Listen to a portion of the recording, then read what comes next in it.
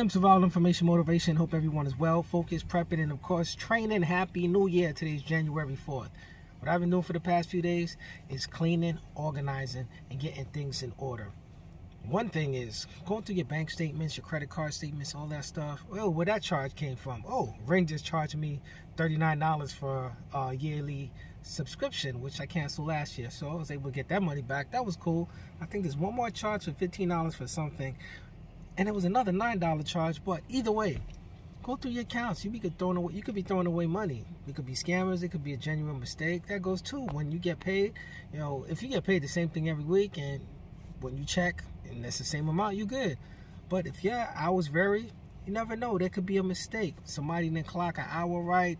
The time clock didn't take your punch, or somebody didn't like you up in payroll, and maybe they're doing you dirty. Whatever it is. Plan and prepare. Also, this year coming up, I've seen some things. I've read many articles on the stuff they're going to implement, which I'll get into later.